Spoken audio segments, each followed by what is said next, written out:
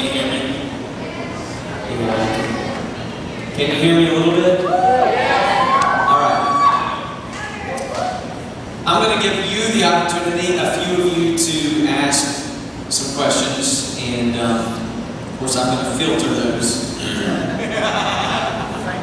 I'm going to come where you are. How many of you have a question for Brother Aaron and Brother Batchelor?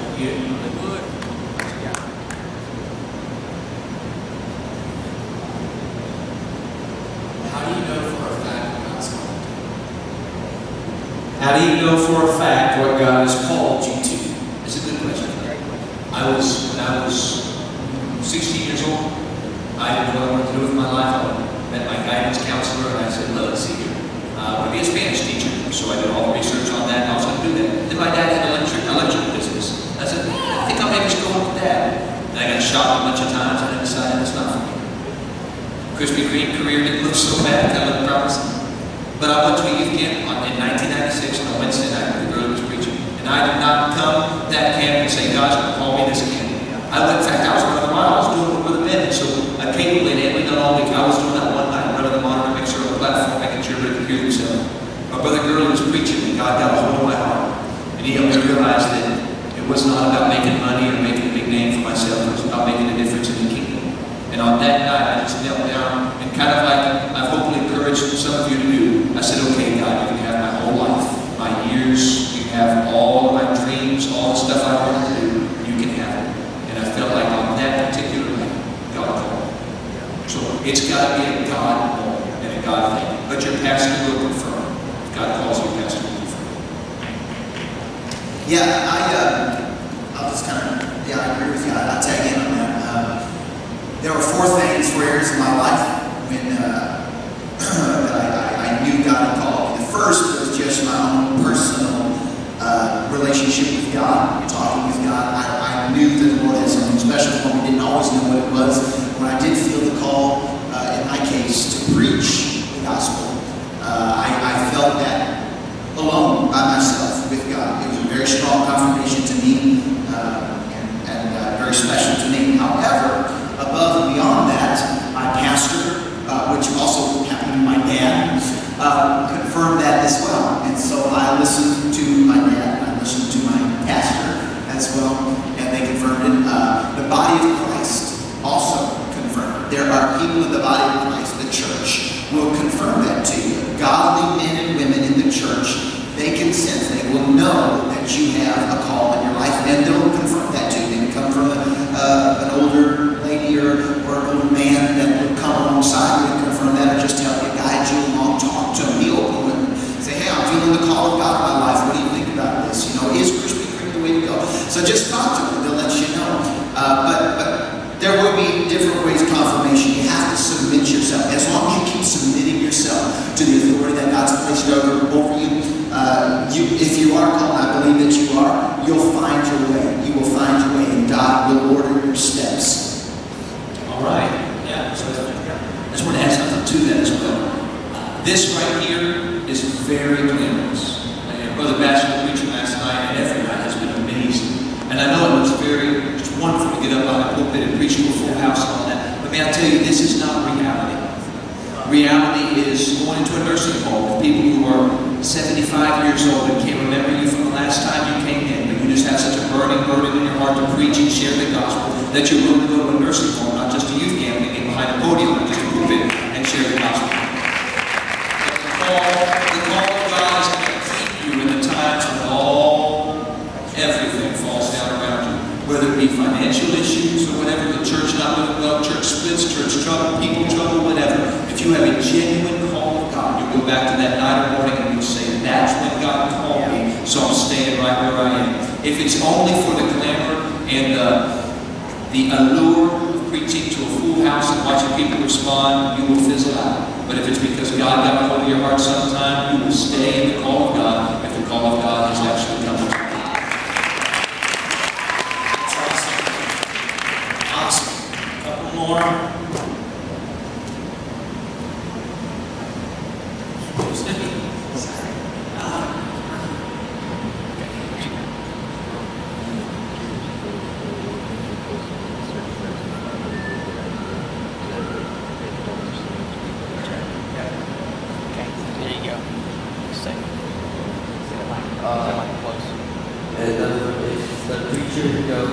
verse of the Bible and you don't understand where he's going, is it a good idea to go back and read the chapter?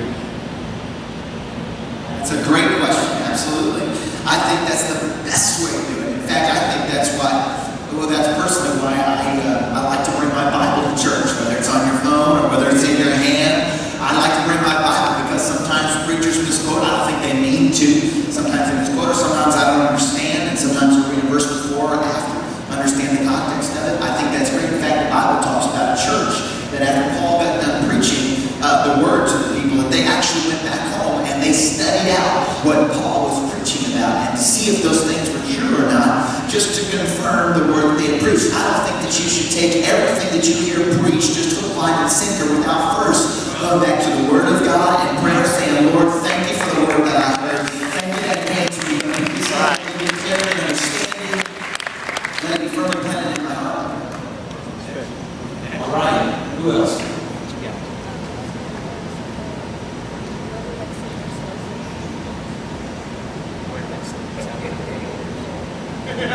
She wanted to ask, where do you see yourselves in your lives, your ministries in a few years? Okay, but I was invited to come to Arkansas 12 to 14, and dawned on me I'm old enough to be all of your dads. I'm 33 years old, and many times in this camp I have been able to persecute. That's scary. So, I'm hoping alive here. That's what I'm hoping for. Hopefully I'm in my home church. The Lord has brought me back to my home church in my front of the aisle, and so I hope to be there, continuing to pastor the people who ministered to me when I was growing up, and ministering to them and giving back to them. That's where I hope to be.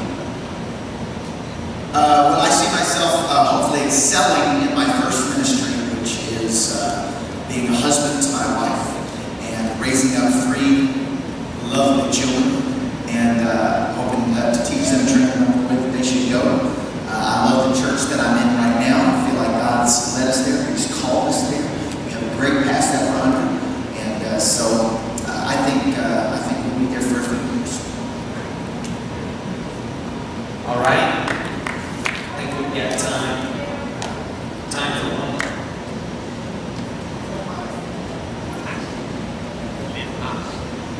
Who are we here right now?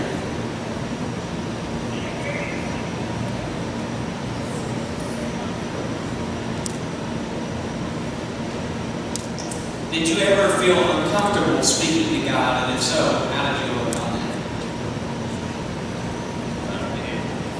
Have I ever felt uncomfortable speaking to God? Absolutely, absolutely. There are times. There's a couple of times that I felt uncomfortable. They were for different reasons, though. One is whenever you get a sense of how big God is, how great He is, how incredible. How awesome. I had an experience at a youth camp, and I was kneeling down, bawling my eyes out, speaking in tongues, and I felt a very strong sense of His presence. Brother Harold was preaching in the morning session, and I really felt strong. I felt very uncomfortable. It was a weird experience because I didn't feel like I had any sin in my life. I didn't feel like I was hiding anything.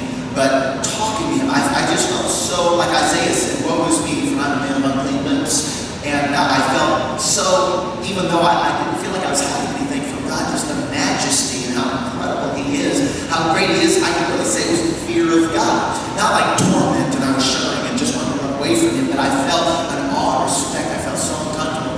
But what's wonderful about that is the peace that He gives and the assurance that you're my child, you're my son, I want you to talk to me. And so that was that was an incredible experience. The second time is when I did have some sin in my life. And I did have some things I was hiding, and I felt super uncomfortable talking to God. I felt like such a hypocrite. And so I had to go back, and I had to repent. I had to tell the Lord, I'm sorry for my sin. I'm sorry for this. Very open, very clear, very transparent with Him. And then I felt that freedom again to talk to the Lord. It's just a couple of instances. All right. I want y'all to give it up for Brother LJ here. He's doing